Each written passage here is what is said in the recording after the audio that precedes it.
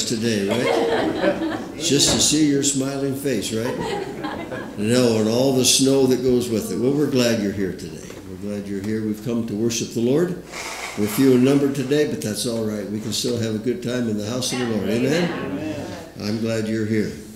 And he is the one we've come here to honor, to praise, and to worship. And I hope this morning you can say, I'd rather have Jesus than riches or fame, than stay at home or whatever, but to be here and worshiping with God's people. Praise the Lord. Let's look to the Lord in prayer. Father, it's good to be in your house today. And we're thankful for these that have come. And Father, we come before you today needing to draw near to you. We sense your presence already this morning, Father, and for that we thank you. And we'd ask that the Holy Spirit would have liberty to work in each and every one of our hearts and lives. And that from this service today, that it would be a committal of our obedience and our allegiance to you. It'd be a reminder of what you came to do for us upon the cross and how we have been delivered from the condemnation of our sin. But Lord, not just delivered, but we have been made possible that we don't have to live in the bondage of sin and the slavery to sin. And we're thankful for that today because of what you did for us. And Father, today, should there be those in our midst here today that do not know you as their Lord and Savior, they might have a head knowledge, but they've never experienced in the heart knowing Jesus Christ, having surrendered their all to you and invited you into their life. We pray, Father, today that out of this service today, your Spirit would speak to their hearts and they would be willing to make that decision for you. We pray for those that are shut in, that can't be here today, some who are under the weather, who are sickly. We pray for them and their families. We just ask for healing. We pray, Father, for our missionary family as they minister in a variety of places. We ask your hand of blessing upon them and healing for those who need a touch of your hand of physical healing upon their bodies. Bless this day, we pray, in Jesus' name. Amen. And you may be seated. Good to have you again in our services today. Today we're going to be observing the Lord's table. Following the preaching service, we're going to have the Lord's table, and then later we're going to follow that with a business meeting. And I trust you've prepared yourself for that as well. Don't forget the prayer meeting and Bible study this Wednesday evening to be in the church basement. As the last Wednesday of the month, we have prayer meeting in the basement, and we share coffee and snacks and whatnot, but we have a good time. And we break bread, we eat bread, and we have good fellowship and good time in prayer together. And then also, next Sunday evening, it's going to be a great day because it's going to be Christmas in January for us here at Bethlehem. And we kind of move that back to the month of January when all the hubbub has stopped. And we have a white elephant gift exchange. Sometime after 5 o'clock, we'll come and bring passing dishes and eat, fill our bellies. And then we just have a lot of laughter and good time, good fellowship, and always a good time with the White Elephant Gift Exchange. Sometimes it gets nasty once in a while, but I mean, people say, I want this, and they exchange. You know how white elephants go, but it's fun, and we're looking forward to that and trust you plan to be here for that. Is there any other announcements that need to be shared from the floor this morning? Drew. I just want to thank everybody that's donated snacks to the Christ Seekers. Really appreciate that. I think if we get snowed in and we got to stay here, we've got enough food down there. We're okay. So. Okay. That sounds good. Good to know that. Any birthdays this morning? Sir, yes. I'm Larry Burkhart. Okay. Christine Birmingham is my daughter. She was going to be here this morning, but Paige had a really rough night last night, so she wasn't able to make it, but I wanted to come to thank the church for your very generous gift to her. She was absolutely flabbergasted. She didn't expect anything like that, but thank you very much. Appreciate it. Wonderful. I remember that guy when I was just a little shaver, a long time ago. Quite a singer, Mr. Burkhart. And if you got a song up your sleeve sometime, I'd be glad to have you share it. He probably, do you still sing any, do you, Larry? I'm sorry. Do you still sing? Do what? Do you still sing? Not like I used to. Let me put it this way, I still sing, but nobody enjoys it. It seems to me, I remember you used to sing with John Starr Wow. and Bob Starr. I used to have to sing because Mom was the choir director. Well, it's good to have you today. Good to have you today. Anything else that need to be shared? Any birthdays this morning? Any anniversaries this morning? Connie, you lead us another song. Could you please stand and turn in your hymnals to page 265?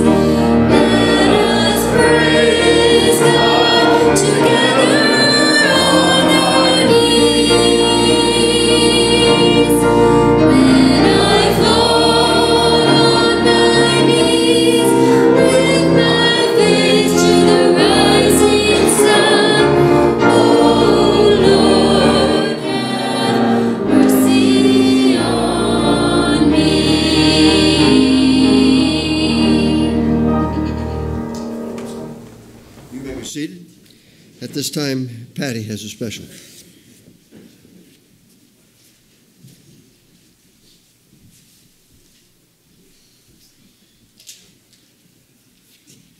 The song I'm going to sing is Cleanse Me. It's on 410 in your hymnal. If you feel free that you'd like to sing along with me on this, it says it all.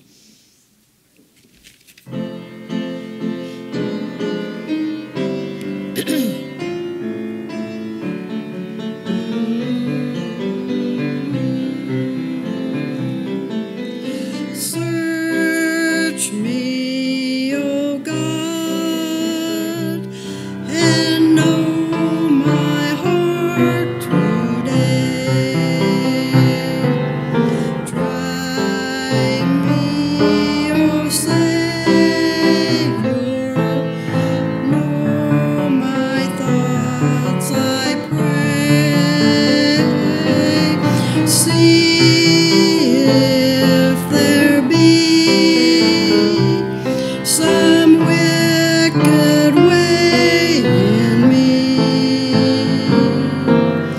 Cleanse me from every sin and set me free. I praise Thee, Lord, for cleansing me from sin. Fulfill Thy word and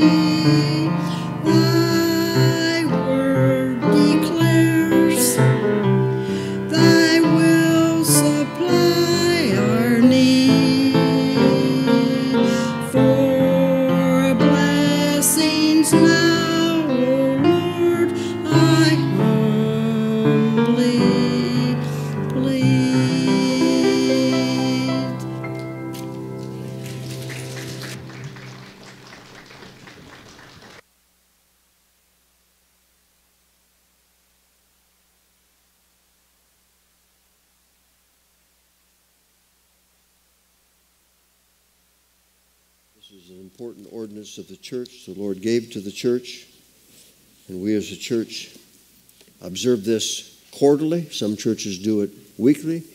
We do it quarterly, and it's a time when we should have come and examined ourselves, prepared our heart for this table, because this table speaks as to what Jesus Christ came to do for us, but it also speaks to the fact what he is going to do in the future, and really what he's doing for us at this present point in time. And he has provided for us that a new life that we have in Jesus Christ, not to go back and live the old life that we were living. You know, there are people who make a profession of faith, they come to know the Lord, but they seemingly go back, and not to be judgmental, but they go back and seemingly live the same old life they were living. Crawl right back in the same old rut. Well, that's not what we were saved to do, to crawl back in the same old rut. We were saved to get out of that old rut. That doesn't mean that we walk on water and we're perfect, but it does mean that we have the ability to live a life that is is pleasing unto the Lord. He's given us that means to do that. And this Lord's table speaks to that very thing. If you have your Bible, go with me to the book of Luke chapter 22. The Gospels, Matthew, Mark, and Luke both speak to the Lord's table, as well as the book of 1 Corinthians chapter 11. I just want to read a few verses that sets the stage for the Lord's table as the disciples and the Lord himself was going to observe this table. We're going to be partaking of this table like we have done in the past. We have the juice and the wafer all in these prepared cups. Unlike we serve them individually, they're going to get your cup and the juice all in this little nice prepackaged container, and we're going to let you come down the center aisle and then go out on the side and go back to your pew in just a little bit. But we want to think about that and talk about that, because that's an important ordinance. I think it's important that we do that quarterly. It's good for us to be reminded, and it's good for our young people when they come up from downstairs, those who have made a profession of faith, they share with us, and it's important that we do that. It says in Luke chapter 22 and verse 7, it says, "Then came the day of the unleavened bread, when the Passover must be killed." When you read that, you will find the two are spoken of in conjunction together. The feast of the Passover, the feast of unleavened bread, it followed. And so they would speak to that in, and they spoke of them as being one almost, but they were two individual separate feasts. It says in verse 8, "And he sent Peter and John, saying, Go and prepare us the Passover, that we may eat. And they said unto him, Where wilt thou that we prepare? And he said unto them, Behold, when ye are entered into the city, there shall a man meet you, bearing a pitcher of water." You know, I read that passage of Scripture, and I wonder if that man ever thought about his job being unimportant in the course of his day. You ever have days you think about what I do and what I say and who people I meet is really unimportant? But here's this guy that's bearing a pitcher of water, and this was an important individual because the Lord foretold that. He said, "There shall a man meet you bearing a pitcher of water. Follow him into the house where he enter in. And you shall say unto the good man of the house, The master saith unto thee, Where is the guest chamber, where I shall eat the Passover with my disciples? And he shall show you a large upper room furnished, there make ready. And they went and found as he had said unto them, and they made ready the Passover. And when the hour was come, he sat down, and the 12 apostles with him. And he said unto them, With desire I have desired to eat this Passover with you before I suffer. For I say unto you, I will not any more eat thereof until it be fulfilled in the kingdom of God. And he took the cup and gave thanks and said, Take this and divide it among yourselves. For I say unto you, I will not drink of the fruit of the vine until the kingdom of God shall come. And he took the bread and he gave thanks and brake it and gave it unto them, saying, This is my body which is given for you. This do in remembrance of me. And likewise also took the cup after the supper, saying, This cup is the New Testament in my blood, which is shed for you. Here we have an account, Luke's remembrance of that time that he had with the Lord. And each of the apostles, Matthew, Mark, and Luke, recount that time. And there's a little bit of variation in how they say it, but it's pretty much the same thing of what happened there that particular night as the Lord's table was instituted. So we have here this first account mentioned here of the Lord's table that was instituted. And when was it instituted? It was instituted at the time of the Passover. I think if you ask most Christians, do you know what the Passover is? Do you have any knowledge of the Passover? I think most Christians have a basic knowledge of the Passover. The Passover was when the nation of Israel was in bondage to Egypt, and God was about to deliver them out of Egypt, and they were to kill the best lamb that they had, a lamb without blemish, a lamb without spot. And you know what that lamb pointed to, do you not? It pointed to the one and only Jesus Christ, who would come and be your lamb and my lamb, who would be, in essence, our Passover, our sacrifice for us. And they would kill this lamb, they would place the blood on the doorpost, and they ate the flesh of the lamb. But also, we don't mention this much, but it talks about the bitter herbs that they partook of, and those bitter herbs reminded them of the suffering that they experienced in Egypt. And then there was the unleavened bread, the bread they ate in haste, the bread that didn't have the leaven, it hadn't risen or anything of the such. And there again, it reminded them of leaving Egypt, but it's a reminder to us, is it not, that leaven is a type of sin. And that's not to be a part of our life when we come to know Jesus Christ as our Lord and Savior. The Passover, though, was a Jewish feast, when you study this, that all Jewish males were commanded to observe, and it occurred yearly on the 15th month of Nisan, beginning in the evening. Now, our calendar, we begin a new day after midnight. The first second after midnight begins a new day, but their new day began in the evening. And it says here in the 15th of the month of Nisan, when you go back and read about this, that's when this Passover began. And it was at this time that Jesus instituted what you and I are talking about this morning, the Lord's table, the Lord's Supper. And it's a feast of remembrance. It's a feast that we celebrate and what he came to do for us, for you and I, born-again believers. We call it the church. And what do we mean when we say the church? Do we mean anybody and everybody that just darkens the door of a building called a church? They are the church? Well, no, the church is men and women who've been born again. There's people who come to church that have never been born again that are not a part of the true church. You are not a part of the true church as far as God is concerned until you've been born again, washed in the blood. And that places you into the body of Christ. The Bible tells us back in the book of 1 Corinthians that we have been baptized into the body of Christ, and speaking about the act of our commitment to Jesus Christ, acknowledging the fact that we are a sinner, we've sinned and fallen short of the righteousness of God, we repent of our sin, but we recognize that in and of itself is not going to get us out of this mess that we're in, but we have to receive what Jesus Christ did for us. We have to believe what he came to do for us. He came to shed his blood on the cross for your sin and my sin, and when I by faith receive him as my Lord and Savior, I invite him to come into my heart and life. It's at that point in time the condemnation of my sin has been removed, laid upon him. All of it was laid upon him at the cross. But it has been credited to me, to my account, that I have been justified, I have been redeemed, I have been declared righteous in the sight of Almighty God, because at that point in time, Almighty God sees me through the blood of Jesus Christ. So when we talk about the church, we're talking about born again. And the Lord here, when he instituted this Lord's Supper, he says to you and I, everybody that would ever become a believer in the Lord Jesus Christ. And bear in mind, the Passover was for who? Was it for Gentiles? No. The Passover was for the Jewish people. But the Lord's table is for Jews and Gentiles, men and women who have been born again, and we call that the church. They have been placed into the body of Christ. This is an ordinance that has been set aside for us. And the Lord says in chapter 2, verse 19, the very last portion of that verse, he says, do this in remembrance of me. Why is that? Because he delivered us from the condemnation of our sin. That is something we ought to do in remembrance of him, what he has done for us. Do you remember when you came to know the Lord as your personal Savior? That was a great day. There's a song we sing, there's a new name written down in glory, and it's mine. Praise the Lord. That's something we ought to get excited over. Amen? Something we ought to praise the Lord over, because our name has been written in God's Lamb's Book of Life. That's something to rejoice in. Our name wasn't written in the Lamb's Book of Life because we're taking the table. Our name wasn't written in the Lamb's Book of Life because we participated in any ordinance. Because if that was the case, then we would be saying to the world that we are saved because we go to this church and we participate in this ordinance. We would be saying to the world that we're saved by our works.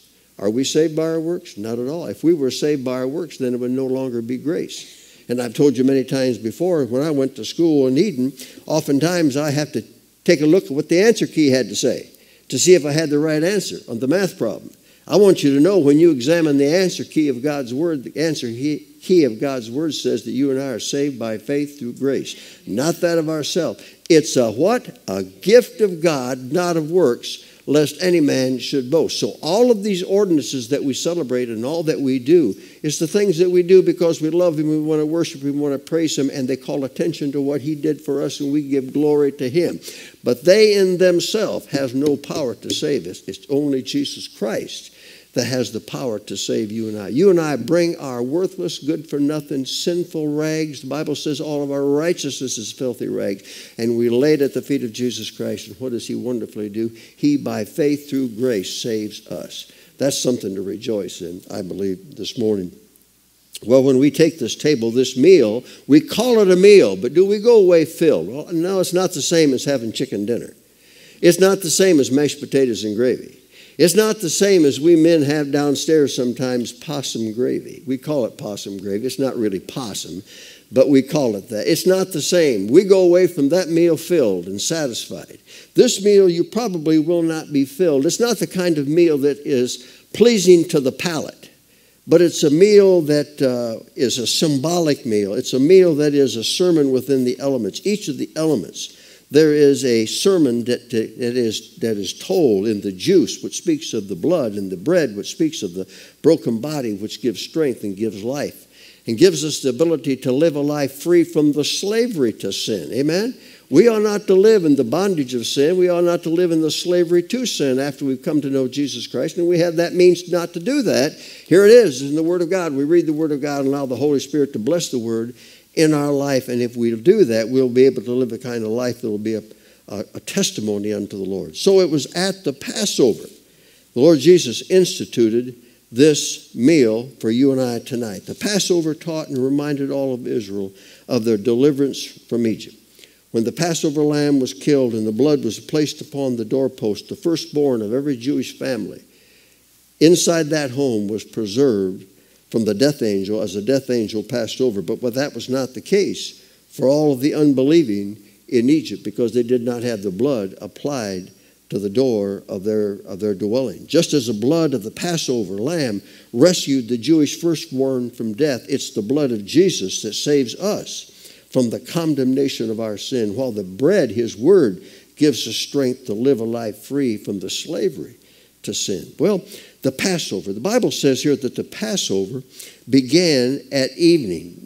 Look what it says, verse 14, chapter 2 of the book of Luke. It says, "And when the hour was come, He sat down, and the 12 apostles with Him." Did you ever ask yourself what determined the hour that they were to have this feast? You know, we say, well, they did it on the 15th of Nisan, but was there anything that actually contributed to that? Well, as I begin to do some reading and some reference work on that, go with me back to the book of Genesis. You're going to find something here that if you would dig into this particular chapter in the Word of God, you would find that this chapter lays the foundation for the hour of the Passover, for the hour that the Lord instituted the Lord's Supper at the Passover. It was in the evening. And back in Genesis chapter 15, and you're familiar with a man by the name of Abraham, God said to Abraham that He was going to make of Abraham a great nation. And in this chapter, God covenanted with Abraham, between he and Abraham, that he was going to fulfill this promise that He made to him. And there's a little bit of dialogue that goes on in this chapter. I'd like to pick it up with you, if I may. Chapter 15, verse 2, Abraham is talking to God, and Abraham said, "Lord God, wherewith wilt thou give me, seeing that I go childless?" Now, God told Abraham He was going to make of him a great nation, and yet at the same time, Abraham was childless. All the promise that God had made, yet Abraham, as he looked upon this promise, he said, "Lord, I don't have a son yet." Did Abraham ever question the sovereign will of God? I think he did. Because as you read down through here, he offered to say to God, he says, "I go childless, and the steward of my house is this Eleazar of Damascus." He was saying that Eleazar could become the progenitor, and that's how I could become a great nation, a great people. And God says, "No, Abraham, that's not the way it's going to be." And God reminded Abraham in verse 7. I want you to see verse 7. It's a great verse. It's a verse that the Lord spoke to me about this past week. And He said to Abraham, in this verse, he's reminding Abraham of his person, of his power, and of his plan. Look at the verse. And he said unto him, I am the Lord. Sometimes you and I have problems and situations and problems of life, and we begin to take matters into our own hands, do we not? We fret because you're taking matters into your own hands. You worry. I do too. We fret and we worry. And God has to remind us, I am the Lord. I ask you a question. Is there anything too hard for the Lord? Is there anything too difficult for the Lord? Is there any sickness? Is there any mountain that he can't move? Anything that he can't intervene in? No. There is nothing according to his will that he cannot work in. He can work in all situations of life. And that's what he's saying to Abraham. He says, I am the Lord. And then he says, that brought thee out of Ur of Chaldees. He is reminding Abraham of his power. I ask you a question. Does God have power this morning to work in your situation? Yes, he does. Does God have the power to provide healing and strength and miracles and wisdom? You know, we talked about that Wednesday night. We talked about how that in the past, God confirmed the message of the prophets through signs and wonders and miracles. He did it during the days of Jesus. When Jesus ministered, he did the same thing. And he did it during the first part of the book of Acts when the apostles began their ministry. But when you get from chapter 10 on in the book of Acts, you don't see a whole lot of it. There's some, but not a lot of it. So we asked the question, well, God doesn't work any more miracles today. But yes, he does. He does intervene. He does answer prayer. But he doesn't have to work in a miracle to give confirmation that which he's doing is of him. All you've got to do is pick up this book and read this book, and you know it's God. It's all God. Every bit of it's God's word. And he speaks through his word to you and I. He says to Abraham, I brought you out of the Ur of Chaldees. God reminded Abraham of his person. He reminded him of his power. And then he says, to give thee this land to inherit. There's the plan. The person, the power, and the plan. Abraham questioned, no doubt, the sovereign will of God. And God reminded Abraham, Abraham, I have a plan. I'm going to work this plan out. And here's how I'm going to confirm the plan to you, Abraham. Now, we're talking about how do we determine that the Passover began at the time the Passover began. God says to Abraham, Abraham, here's the plan that I have. Here's what I want you to do. If you read on down through the verse, it says in verse 9, he said unto him, take me a heifer and 3 years old, and a she-goat and 3 years old, and a ram and 3 years old, and a turtle dove and a young pigeon. If you know the count of this was a way that men would confirm covenants between men. So if you and I had something that we was going to enter into an agreement over, this was one of the methods that were used in that day to confirm a covenant. It was a costly procedure because we had to take these animals, offer these animals, literally butcher these animals, and we would lay them in a row on either side. And then what you and I would do if we was entering into agreement, we would pass between these carnage of animals, and that symbolically, that was a way that we approved, or we notarized, if you will, of the covenant that we were making between each other about whatever thing we was agreeing to do. God said to Abraham, this is what I want you to do. And Abraham began to do that which God asked him to do. And as you read down through this chapter, as what unfolds, the Bible says in verse 17, and it came to pass that when the sun went down, it was dark, beholding a smoking furnace and a burning lamp had passed between those pieces. Abraham, after he had done what God asked him to do, back up in verse 11, it says, and the fowls came down upon the carcass, and Abraham drove them away. And it says, when the sun was going down, a deep sleep fell upon Abram, and lo, a horror of great darkness fell upon him. What is happening here, if you'll notice these fowl that came, do you not know that Satan was certainly observant of what God wanted to do in the life of Abraham? You know, when God makes a promise to you or to me, make no mistake, the tempter will come and try to rob you of the blessing of the promise. Do you know that? If you read this, it says the fowls came upon the carcass and Abraham drove them away. When God makes a promise, Satan sometimes wants to steal our faith to believe God. Abraham was waiting on God, and God hadn't showed up. He thought God wasn't on time, but I want you to know God's always on time. He's just you and I get ahead of God sometimes.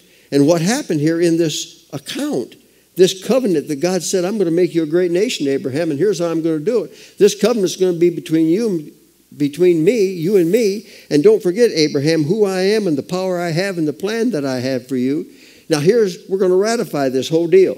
You get the 2 rows of animals. And so Abraham did that, and he had to shoo the birds away, which is a type of how Satan comes to try to steal the blessings that God wants to give to us. And what happened was Abraham fell asleep. And lo and behold, as you read on down here in verse 17 and 18, what happened? Well, when you read that and study that a little bit, God showed up, and God passed between the carnage of these 2 rows of animals, and God passed between them. And you know what God was saying to Abraham? God was saying to Abraham, you know, Abraham, as much as you think you have a part in this, you don't. This whole thing is totally, completely dependent upon me. You've been looking at this promise that I made to you, Abraham, as if it was totally dependent upon you, because he was looking at it through his human eyes. And isn't that what we do? We look at problems and trials and tests and situations of life. We look at it through our human eyes. We see how hard, how difficult, how impossible. And we fret and we worry and we grumble and we moan and we groan. But listen, when we learn to get a hold of the horns of the altar of God, and God says, I've made this promise and I'm going to fulfill this promise, I promise you, God will never, ever, ever, ever renege on a promise he made. God was telling to Abraham, Abraham, I'm going to pay the tab.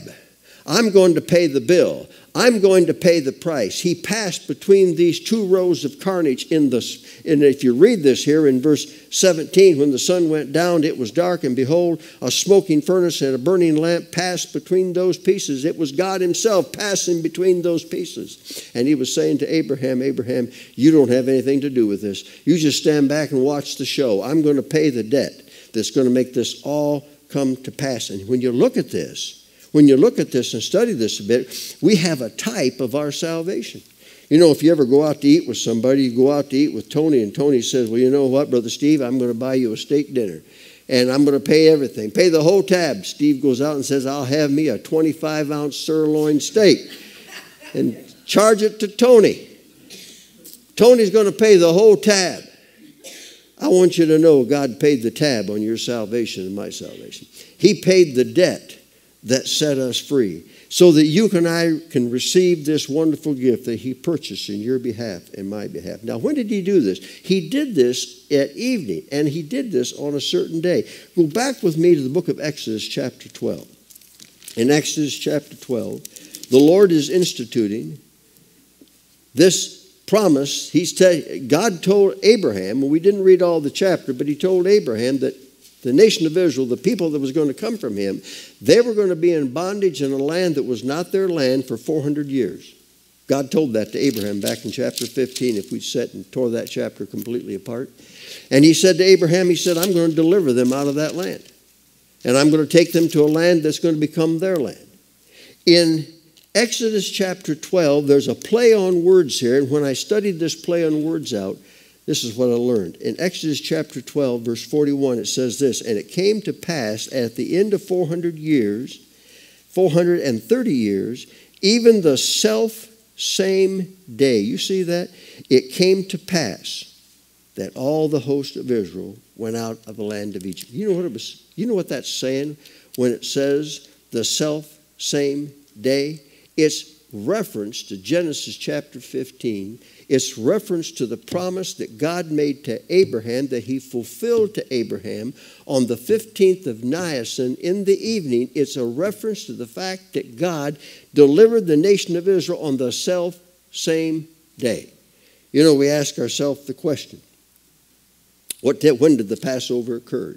It occurred on the day that God came to Abraham and conferred that covenant with Abraham.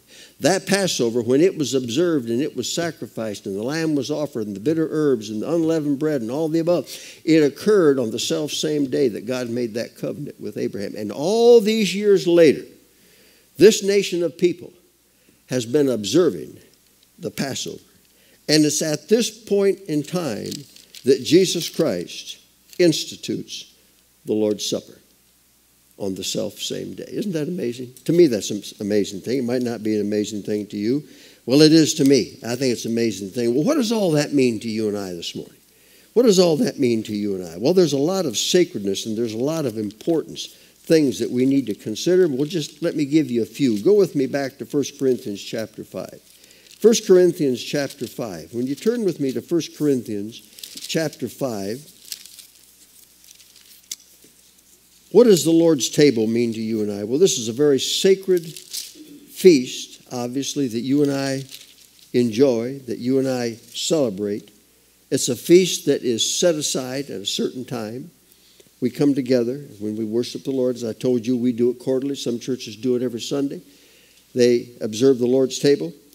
But it reminds us of what Jesus Christ did for us. It's a pretty important time. As the Jews observed the Passover, every year on the 15th of Nisan, it was a sacred, reverential time. And it was during that time that the Lord instituted the Lord's table. In 1 Corinthians chapter 5, the church of Corinth, you know and I know, was a pretty worldly church, had a lousy reputation. But in 1 Corinthians chapter 5 and verse 7, Paul, as he writes to the church of Corinth, he says this, "Purge out therefore the old leaven." When the feast of Passover was observed, and the feast of unleavened bread right on the heels of that, the Jewish women, according to the tradition, would clean out anything that was in their pantry, apple pie, cherry, I don't know if they had apple pies back then or not. Maybe they had figgy pudding or whatever. But they would clean out anything that had leaven from their house. And the Lord is speaking to the church of Corinth, and he's speaking to us this morning as we come to take this table, that we need to examine our hearts. Like Patty sang the song this morning, "Search me, O Lord, know me." We need to ask the Lord to examine our hearts. That which was in our heart, a bitter spirit, a gossiping tongue, a vain imagination, a heart that is quick to find fault. The Lord says, "Purge out the old leaven, that ye may be a new lump, as ye are unleavened, for even Christ our Passover is sacrificed for us." Purge out the old leaven. Salvation is not in sin, but salvation is from sin. And the church of Corinth was clearly a church that needed a lesson on purging out the old leaven. Purge out the old leaven. Charles Spurgeon said this, "Salvation in sin is not possible. It must always be salvation from sin."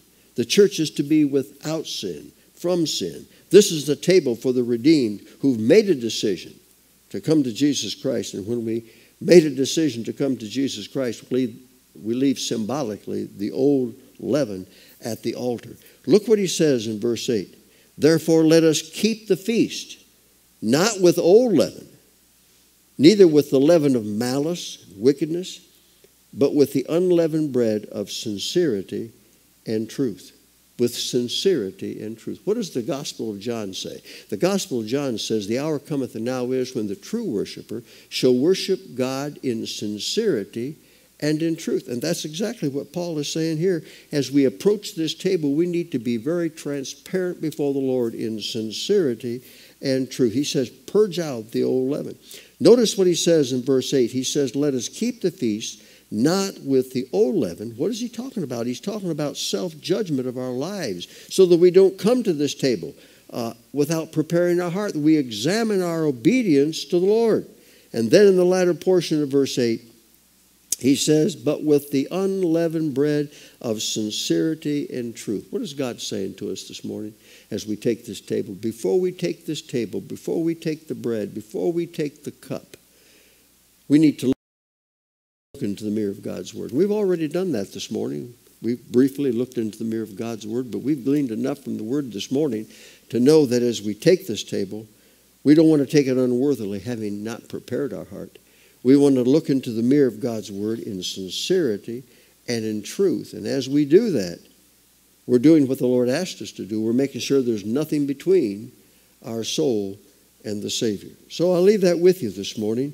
And I want us this morning to take our hymnal and turn to page 390. And perchance this morning the Lord has spoke to your heart in the course of this message. Maybe as we sing the song, you might not even want to, you might just want to bow your head. You might want to come to the altar. That's fine. And spend some time at the altar and then go back to your pew. But it's a time that we need to examine our heart before we take this table and the bread and the cup, and examine our heart before the Lord. Perhaps you're here this morning, and I trust we all know the Lord, but maybe you don't. Right there where you are, you can ask Jesus Christ to come into your heart and life and be your Lord and Savior. And that's so important. This table is for the redeemed of the Lord, those who know Jesus Christ.